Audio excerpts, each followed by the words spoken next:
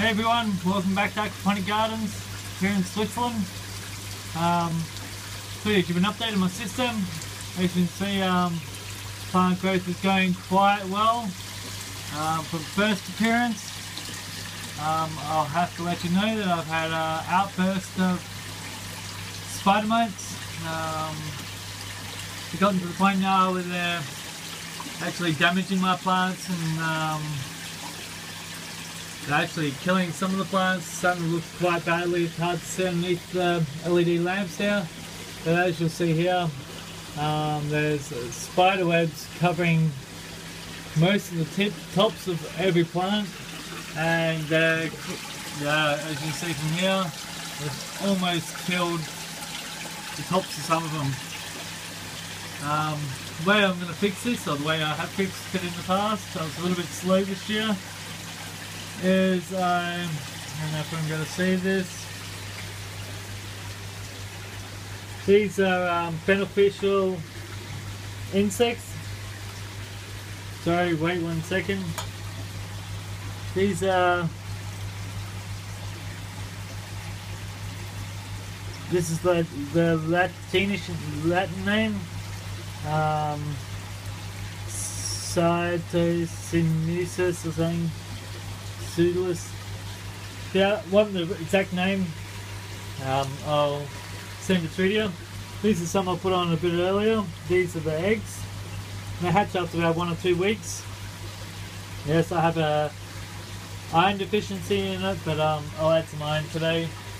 I've had to. I've been very busy building a new 500-ton farm.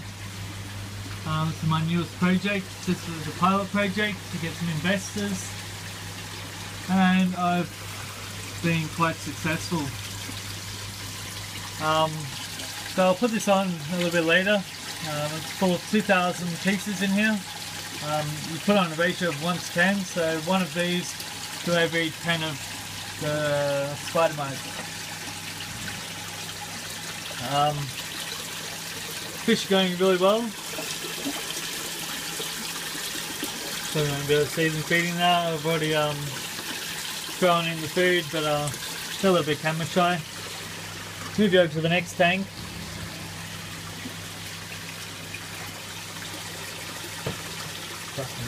Feeder wasn't working. There's some automatic feeders. Having problems with one of them. These are my new hybrids.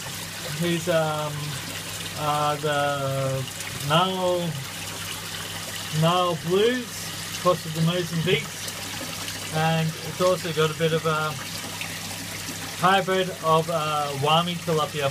These are my newest of the hybrids I've been breeding. They're doing extremely well. Growth rates I'm pretty happy with. I know for a fact that if you grow fish in a small tank at high stocking rates, growth rate will slow down. But they're growing very, very well. What I'll do just now is give out some fish food. I'm using the biological form of vegetarian food.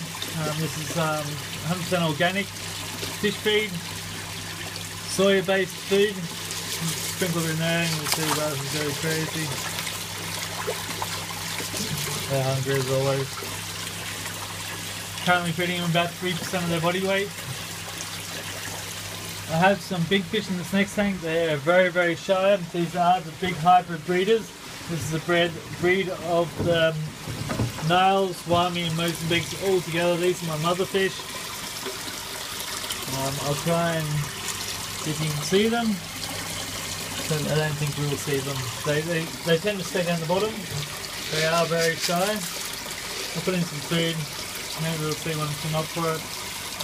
But as I say, they are very, very shy. Okay, so as you know, it's a very experimental room. I put out many different plants, and so basically a lot of these all chilies, some pak choy, some Asian cutting salad. You can see here the spin milby is just crazy. You can't really see it. You see like a shimmering on the leaves, and this is all spider mites. hoping this disappears in the next days. And yeah, this is lemongrass. We dry that out, make a lot of awesome. It's great for stuffing the fish with when you want to put on the grill or so. This is the next generation of hybrids. I'm breeding the hybrids with the hybrids to try and make a better hybrid. It is a very difficult thing to do. I don't recommend it to just anybody. It can be a failure, it can be a success, and sometimes failure is costly. Luckily I have enough customers to buy all my fish. These salads are about 9 to 10 days old. They're 10 days old actually. They're doing quite well. They're huge actually. I'm quite happy with all these plants. All the stevia, this is all done by cuttings. And actually they're not getting affected so heavily by the spider mites. I'm really happy with that. Tomato plants are doing well. I'll go back over. Sorry guys about the camera work. These are my new tomato plants. These are balcony tomatoes. They're quite short tomato plants. They grow only to a maximum of like 40 centimeters, 50 centimeters. And I'll tip the tops so they do remain at this height. I have a new customer that's interested in growing stevia commercially. I'll be building him a farm in February next year, and I will keep you updated on that. Yeah, and I'll see some little fish come up here for a feed in a sec. A little bit of a swell out there.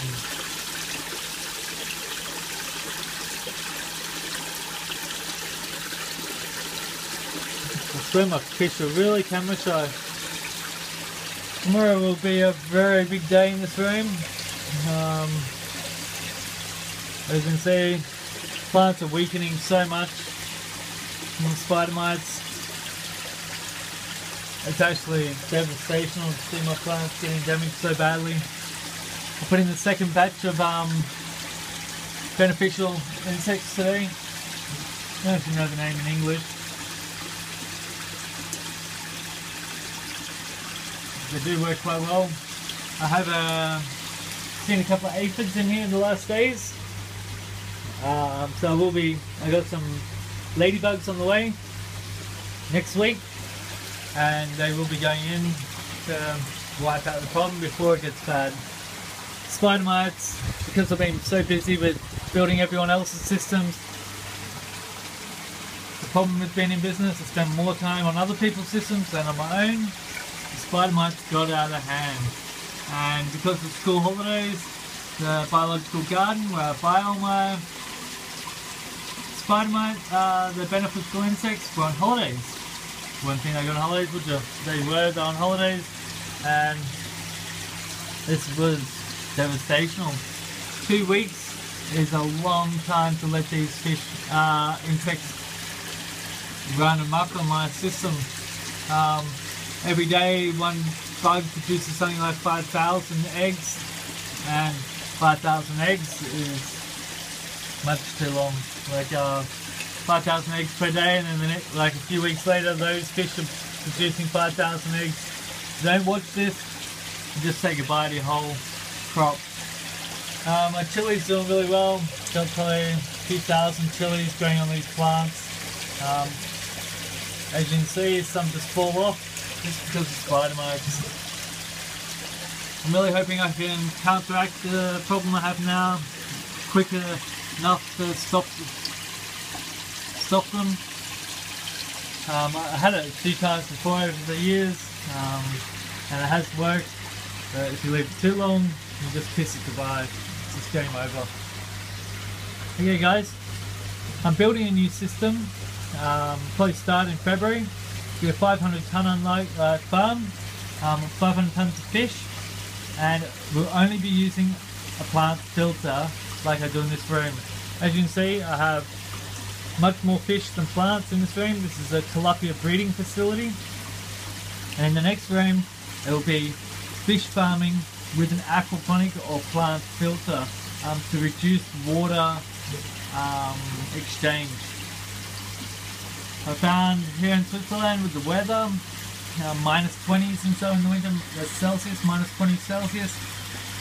The season's way too short to be growing plants, and you have to start using indoor farming like this with LEDs, which isn't agreeable with some of our customers, who believe you shouldn't use power to grow plants and so. I believe in hogwash if you can feed the community in some way or another, and yeah, then do it. Like it should be up to the governments to subsidise us for this power to feed communities. We import 97% of our food here in Switzerland, and I believe we should be exporting food, or we should keep products here in Switzerland and not import anything. I'm trying to push this point a little bit, but it is difficult. So stay tuned for the new Anlage, 500 tons of 5 different species of fish.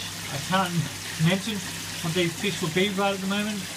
I know what they will be, but due to business and people watch these videos here in Switzerland, so I've got to keep a bit hush-hush until things are going. But hopefully January, February next year we'll start building the new farm, and you'll be able to see some real progress on this new farm. Thanks for watching, guys, and stay tuned for more updates. If you have any questions, just leave them in give me an email, leave them in the comment section below, and thanks for watching again, and have a nice day. Thanks, guys. Bye.